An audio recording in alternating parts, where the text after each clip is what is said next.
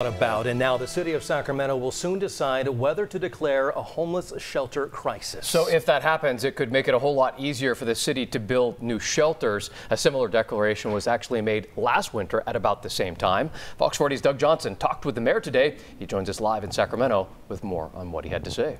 Hi, Doug. Hey, Eric and Eric, you know, when you take a look at City Hall at night, you can see just how many people have little other choice but to sleep outdoors. Well, the mayor believes this move will get more people off the streets faster.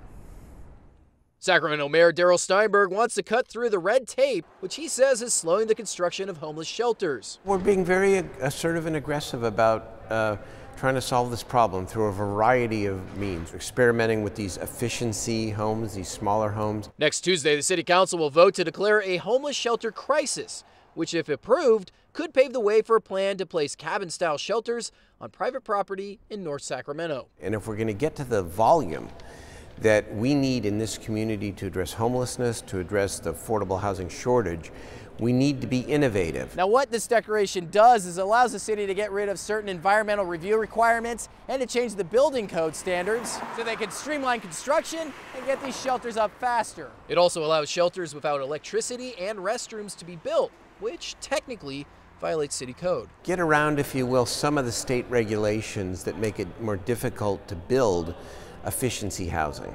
But Mayor Steinberg says just because they're built quickly, it doesn't mean the shelters won't be safe. Quality must remain the first priority, and obviously health and safety first. So we're not talking about shacks here.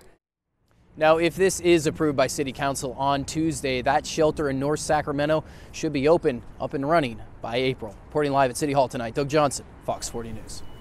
Doug, thank you. A skunk is on the mend in